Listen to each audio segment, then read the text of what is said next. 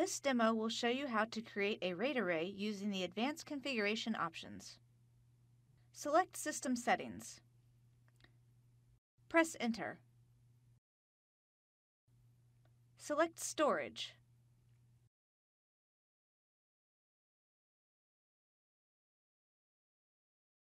Press Enter.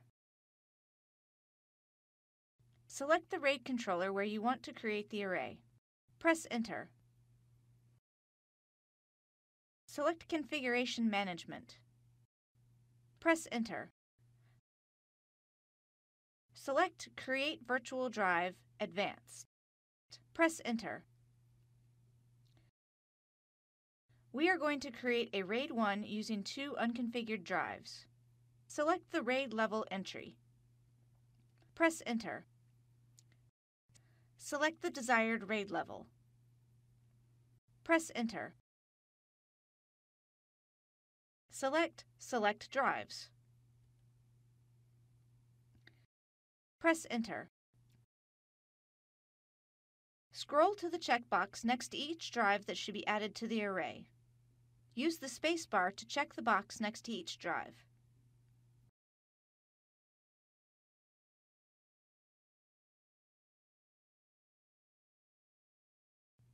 When all drives are marked, select Apply Changes.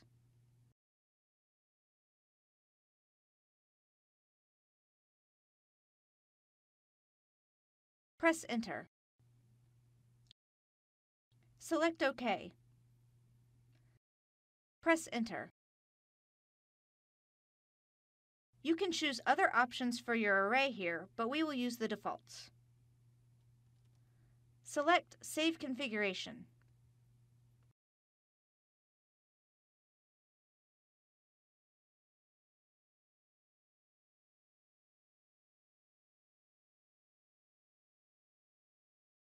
Press Enter.